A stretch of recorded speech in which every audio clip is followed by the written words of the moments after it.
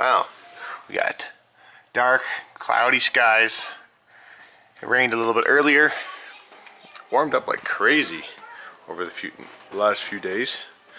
And just give me an update on the power room. We got closet doors. It's awfully warm in this room now. Got the heater on, heating it.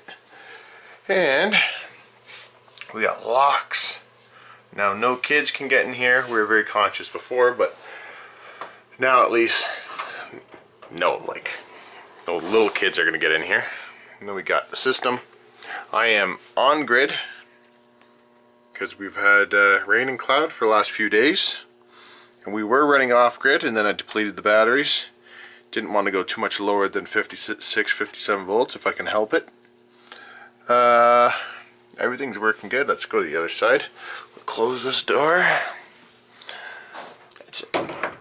These doors came as a kit, actually. The trim was installed on the frame of the door. All I had to do was nail the trim and spot. It was kind of a nice little kit. It wasn't even that much money. Let's see, this is what we've made today. 1.8 kilowatts and 1.2 kilowatts. We've made 3 kilowatts today. Okie smokes, that's like nothing. Reliable, still working good. I'm getting a new one of these soon.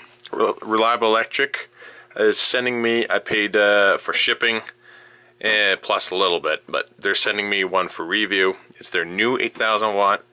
They're saying it's even better than their old one. So I'm excited to do that review. 10,000 watt transformer is doing really good, even though the case was bent to crap when I got it. It still works good. Not using them right now. I am, like I said, on grid, so I'm not using anything. I'm not using the magnesigns either. They're in standby, and everything's just working great. Batteries are working good. Still got to hook up these Ford batteries. Getting around to it. Like I said, I don't have a need for it yet, because once I start getting a lot more sun, I'm gonna really start hooking batteries up, because I'm actually gonna be able to store the energy. Right now I can't really store the energy. I only have this one hooked up. I'm gonna hook up. So I got another about 15, no more than that, about 16, 17 kilowatts to hook up, because those 4 over there are quite big. I got extra backup batteries to replace those if they go. I don't have any backups here. I don't have any backup of the Hyundai batteries anymore because I sold them all to Frank Z. Here, this is the eSmart 2 that broke on me just from hooking up a wire properly, hooking it up properly, and it still broke. I decided it was unfair to give them a completely bad review.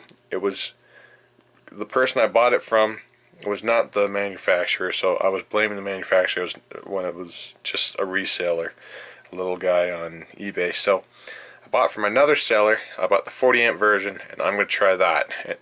And this time I'll have warranty. Like this one I bought and didn't use for months and months and months, so I had no warranty on that.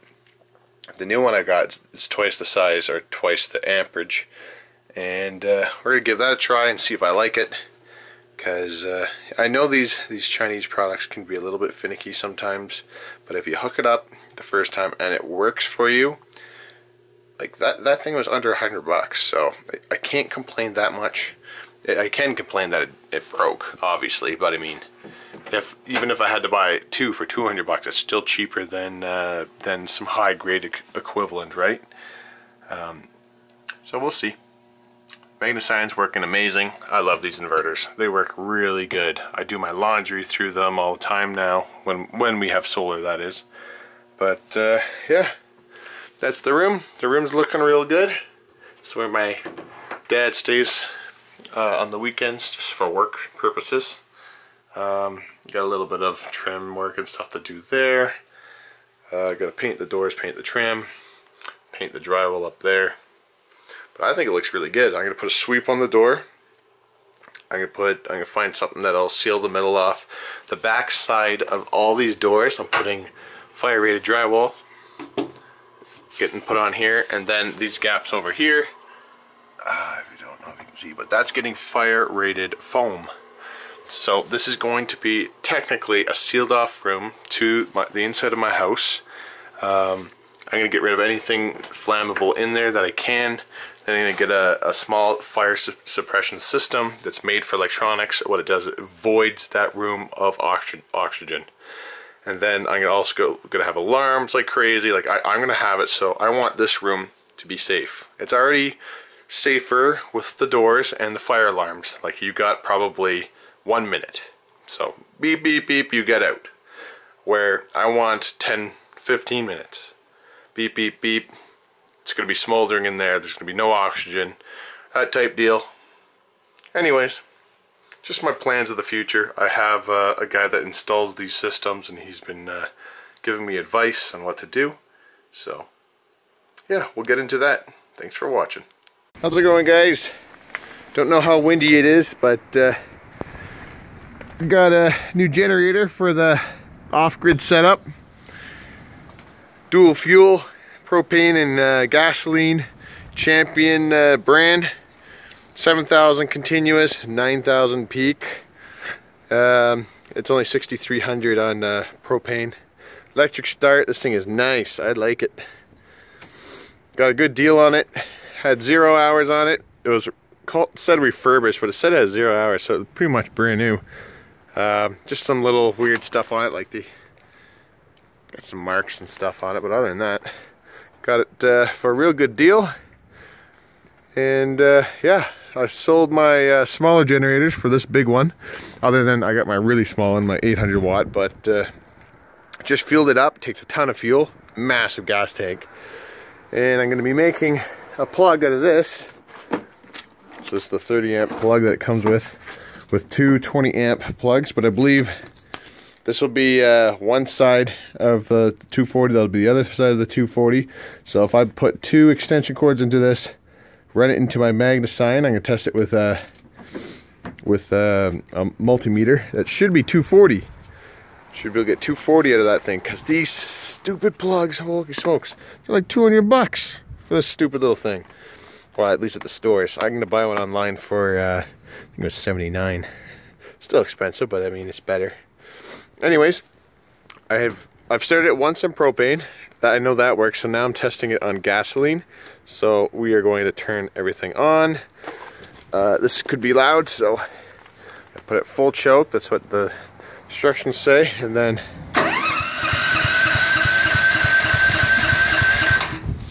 let's see, it's on, gas is on.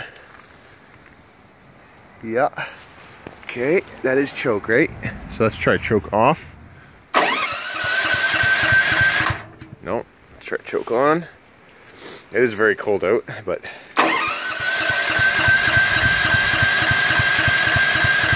might have to go for a bit, because it's the first time it's ever had gas.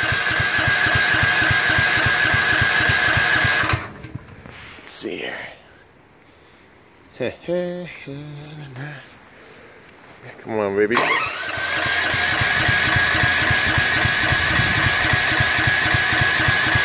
I think it's starting to get something.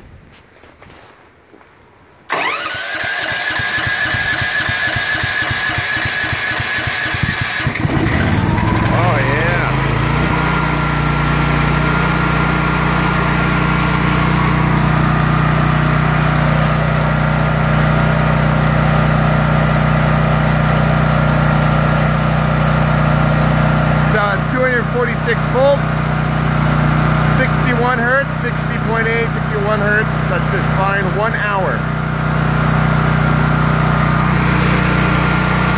That's choke off now. I really like this generator so far. Alright, looks like I got some gasoline on it.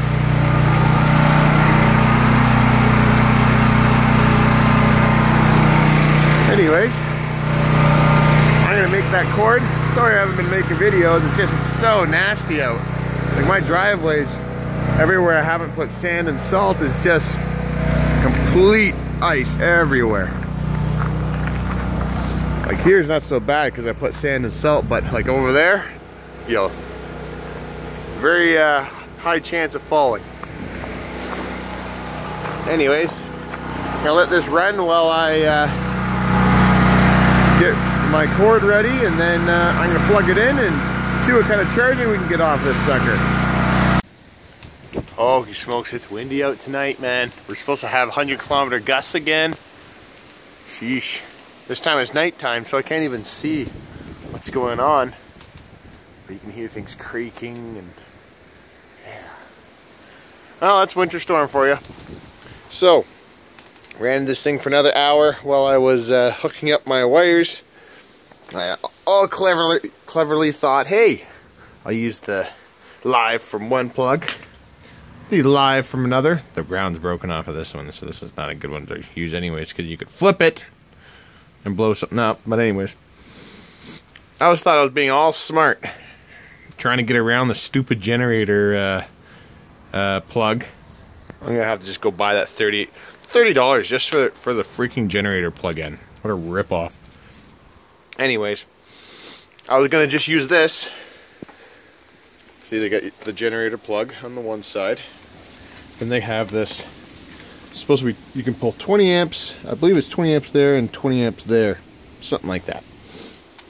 And I thought, oh, that's probably coming off the one leg of the generator, and this is probably coming off the other leg. Nope, completely wrong. They are both coming off the same leg. I don't understand why they did that. It would make more sense to take one off one leg, one off the other leg, but anyways, so my plan did not work whatsoever, so I'm still stuck with only being able to use one plug, which is essentially, I can pull 2,500 watts out of one of these receptacles max, which I will be using. I got a smaller extension cord, this one, and a bigger extension cord, this one. I think I'll be using this one, even though it's missing the ground. I don't know. Maybe I won't. Maybe I'll just stick with this one. This one is 12 gauge. This one is 10 gauge. So I'd rather use this one, but the stupid end, man. That's the problem with these stupid cords. Oh well. Well, I had some fun playing around. I'll show you inside the battery room in a second. Let's go through my messy garage. Man, this garage is so small. I had a two-car garage. Now I got this tiny little thing, and I'm not complaining. I have a garage. Some people don't have a garage. It's just I got too much crap. Got drywall. Anyways, hopefully we can make this bigger eventually. Alright, so we're in the battery room with the new doors. And I was doing my wiring and stuff on the inside, and yeah. We've made that ×2 today. Let's see if that'll focus. Come on, there we go. So around 11 kilowatts we've made today. I've got a new BMS, so yeah, I'll show you guys that. You'll probably want a video on this. This is a 300 amp BMS. I think it was about $100 shipped. It's quite a nice little BMS. So it goes from 8S all the way to 32S. Frank Z might be very interested in this for his system. That's why I decided to purchase it and try it out.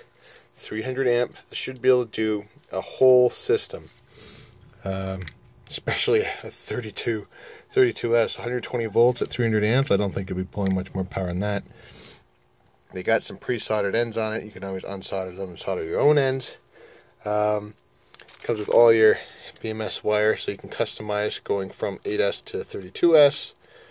Got a nice little screen. It's also Bluetooth. I believe it transmits from this thing. It's Bluetooth. Anyways, this is, I bought this from AliExpress, and I'll be testing this out for you guys. I might be using this on all these packs. I might be taking this back off, putting this together, using that on these, and then incorporating it into my system. And if I like it, come on, focus. If I like it, this might take over all of these eventually. We'll see. If I can use one or two of these for my entire system. It's 300 amps. Like, I don't even have breaker for 300 amps. I got 175 and a 250. So, anyways, thanks for watching. Alright, so this is with a 4,000 watt load. It's not a quad generator. It's not something you'd want in a subdivision, that's for sure. Well, if you could avoid it. When the power's out, you're kind of allowed to do whatever, but at least in most places. So this is pretty loud, pretty powerful though. Like up 4,000 watts, it's not even showing signs of load. So that's pretty awesome. I'm about to shut it off though.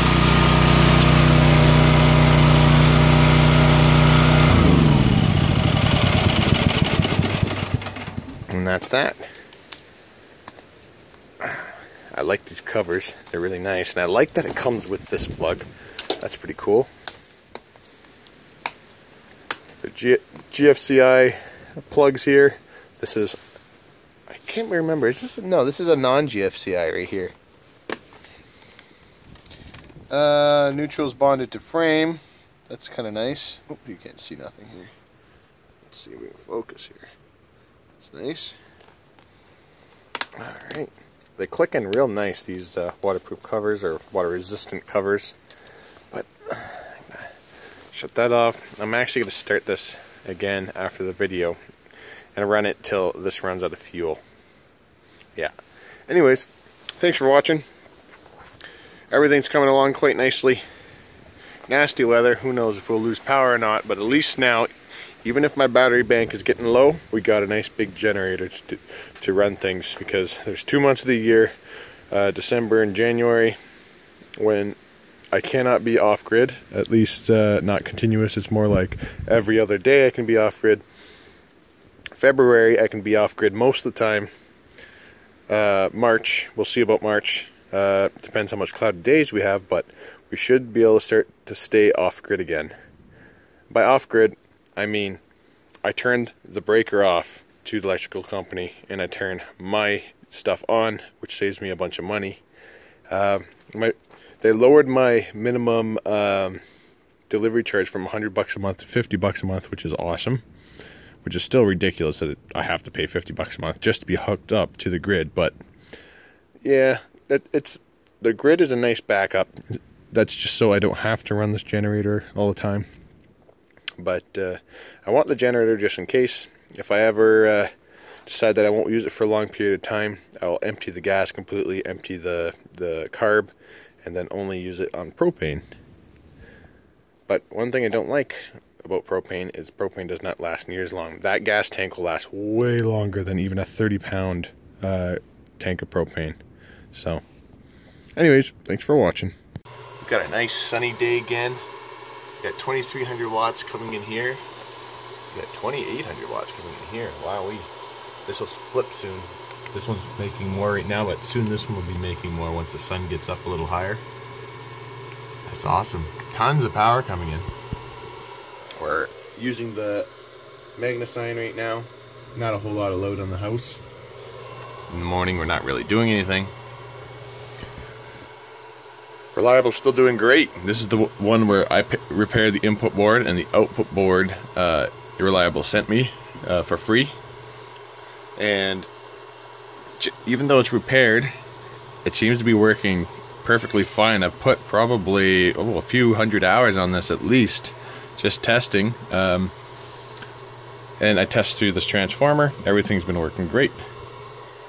So, yeah. Well, thanks for watching, guys.